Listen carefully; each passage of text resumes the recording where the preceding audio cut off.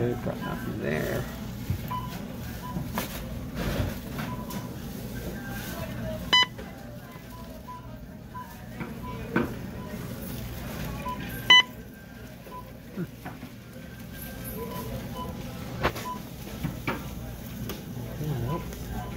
Alright, let's see what we got down here. Ooh, we got a lot of stuff.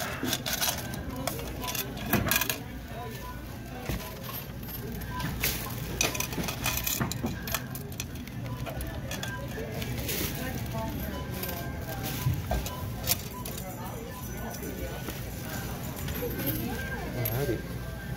Let's see what we got here. Alrighty. Okay, we got a stuck coin there. So we got some euros there. That's pretty cool. Yeah, nice bit of pesos and everything. Not a bad haul. Lots of coins and clad to add to our collection. Okay, so we are back, and I've got to say, I'm pretty surprised at how much I found this time around.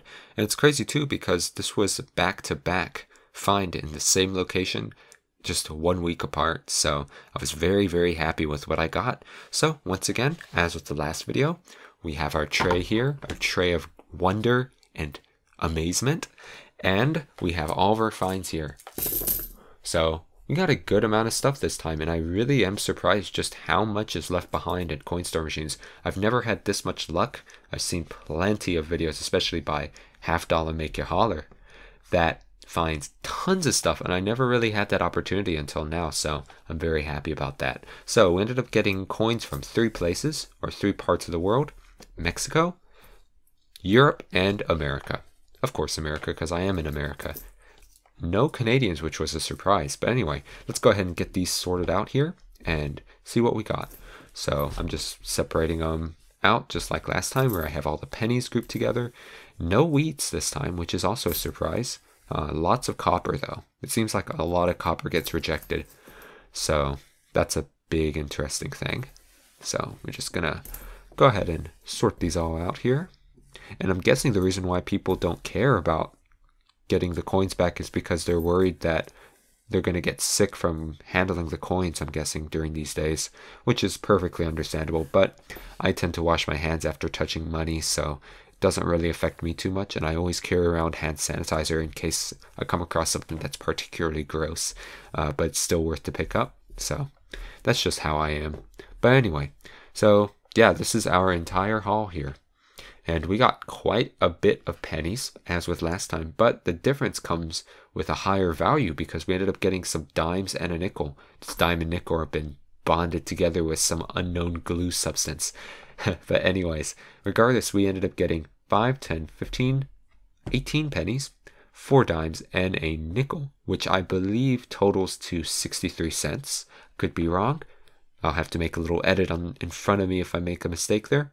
But anyways, we also got ourselves €1 and 40 euro cents. And let's take a look at these coins, because the interesting thing about euros is that all the member states end up sharing their own currency. They all have the same front, but the back is always unique. So let's see what coins we got here.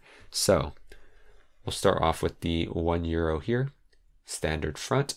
But if we flip it over, we actually got a very unusual kind of arrangement here. It's kind of hard to see, but let's try to get that in the shot here.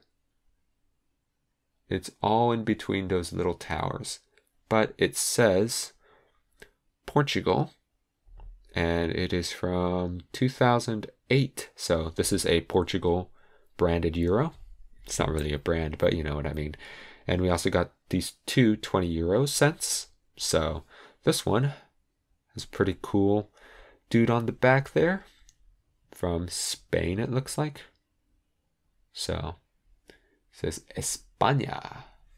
If we can get that in the light there, you can see there it says España, Spain, as well as another one from Spain. So that's pretty cool.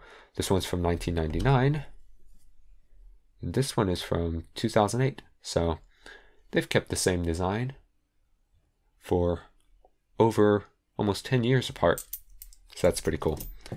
So now we got, of course, these 3 pesos here. This one came from 2008, just with the standard peso mark. But then when they first introduced them, the new peso is what I'm guessing it is, because there's the end there. This one is from 1994. So really, really cool. I always enjoy finding pesos and collecting them, because I just love how they use 2 pieces of metal to make the coins. So that's pretty cool.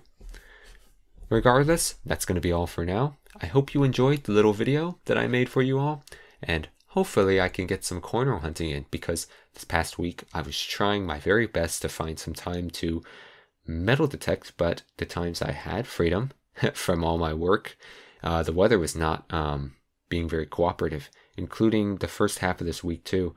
It's very rainy, windy, and getting cold, so definitely not the best weather for metal detecting. Once it stops raining so much, I'll most likely go, but for now, I'm just going to be working on things I got to do at home, as well as probably doing some coin roll hunting, because I can do that on the inside and still have a good time. So yeah, that's going to be all for now. Thank you so much for watching. Take care. Hope you all find some great Coinstar finds just like me. Maybe even better, get some silver, get some jewelry. I don't know, but regardless, I wish you all the very best. Thank you so much for watching. Take care and have an awesome day.